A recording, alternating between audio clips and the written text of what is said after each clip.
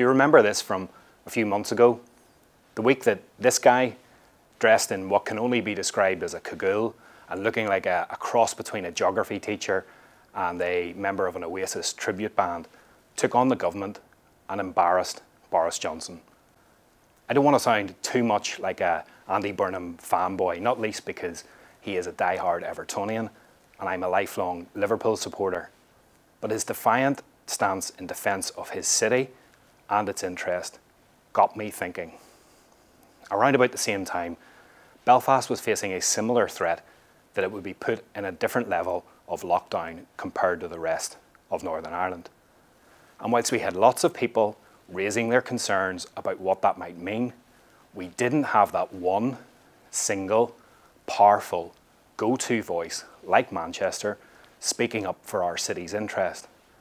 That made me wonder, what if Belfast had a directly elected mayor? What if we had an Andy Burnham of our own? Actually, since I started my new role with Belfast Chamber just over a year ago, it's something that's been swirling around in my mind for quite some time. Not so much the idea of a directly elected mayor, more the need to empower our city. I think we can all agree that Belfast is blessed to have a civic building as beautiful as a city hall. It exudes a certain authority, a stature that suggests that beneath its dome, power resides. When it first opened in 1905, that was an accurate impression. In the preceding century, Belfast had grown from little more than a small village to an industrial powerhouse that many considered to be the second city of Queen Victoria's empire. Our city fathers set about building a place worthy of such a status. As well as constructing the City Hall itself, the Belfast Corporation and other city institutions built a 50-mile-long tram system more than 100 years before the glider. They delivered thousands of social housing units, decades before the term social housing even existed. And in a feat of engineering that would be amazing even today, they put in place the essential infrastructure that still brings tap water to our city from miles and miles away up in the Mourne Mountains. Fast forward to now, and the building is still the same, but that power to fundamentally shape our city simply isn't there anymore. Now, don't get me wrong, we have a great council that takes its civic leadership role seriously and has set out an ambitious vision for our city in the Belfast agenda. But I'd suspect that there would be few councillors who would disagree with me that for a city of its size, of its regional importance, and its economic significance, Belfast does not possess the same powers as our competitor cities elsewhere on these islands and across Europe enjoy. And for me, it's an issue that has been amplified during the pandemic. This awful interlinked health and economic emergency has made many of us rethink what cities are for and how they will survive and thrive in the years ahead. Mayors and councils around the world have seized the opportunity created by the coronavirus crisis to reimagine their cities.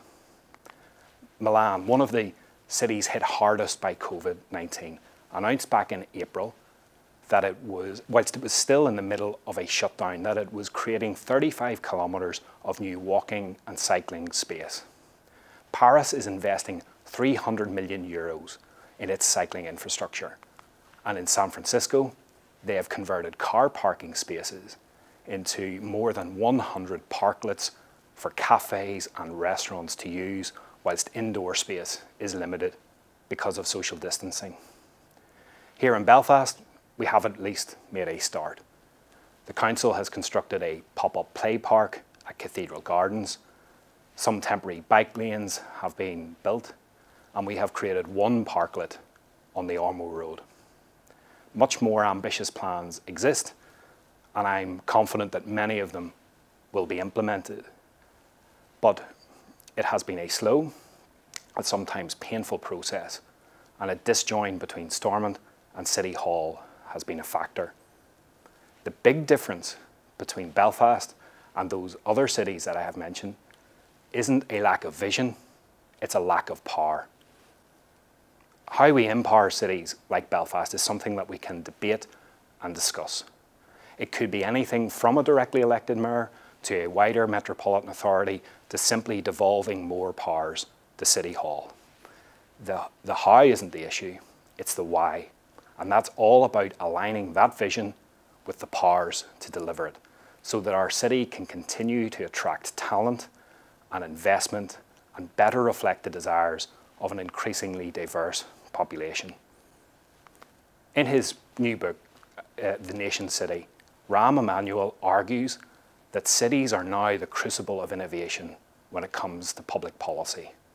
Whether it's transportation or the environment or the economy, he suggests that cities can be more immediate, intimate, and impactful. And that's exactly what we need in Belfast. Belfast, like cities everywhere, is in the midst of a massive challenge. Others loom large on the horizon. If we want to move forward, if we want to help our city to rebuild economically and socially post-pandemic, if we want to reshape our city so that it is an even better place to live, work and play, and if we want our city to be ready to face future challenges like climate change, then perhaps we need to give back powers to our city.